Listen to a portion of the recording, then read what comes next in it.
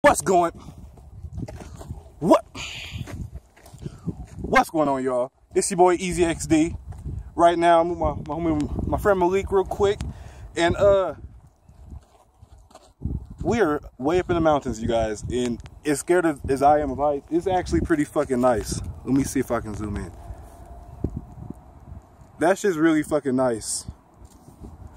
So are we walking down here? I would like to. Come on, let's go. All right. So, it's probably really black as you see me right now. So, see, now they have this little thing. This, like, did something bad happen right here? It looks like a grave, it does. See, the way how you said a grave. Dude, that's definitely a grave. It has crosses. So we should probably avoid stepping on anything. However, the little sign next to it, that's hilarious. What's the sign? You should, right there, it's a little square. Yeah, get that. It says "kiss my grits," but I don't know. Anyways, let's walk down here a little bit. It's be fucking careful, man.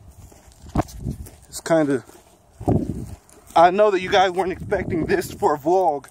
I'm supposed to be fucking playing some GTA 5 and raging at the shit, but it's kind of weird up here. It's just different.